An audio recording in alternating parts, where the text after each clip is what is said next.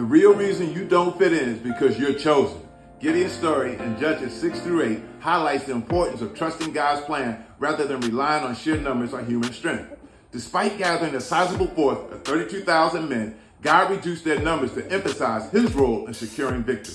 This reduction underscores the principle of quality over quantity and the need for discernment in our relationships.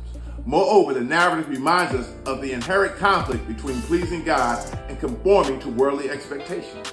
Jesus' warning that the world would hate his followers is a stark reminder to prioritize God's kingdom above society's approval. Additionally, the story emphasizes God's sovereignty in orchestrating every detail of our lives for our ultimate good.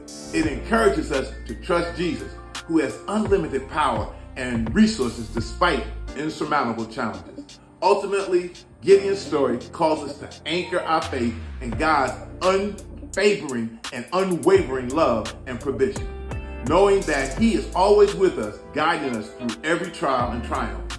In conclusion, the story of Gideon serves as a profound reminder of the transformative power of faith and the importance of trusting in God's sovereignty. Like, follow, subscribe, and share as we rebuild the city. And please email us at info@rebuildthecity.com for help or to access our discipleship blueprint for rebuilding the city. Ashe.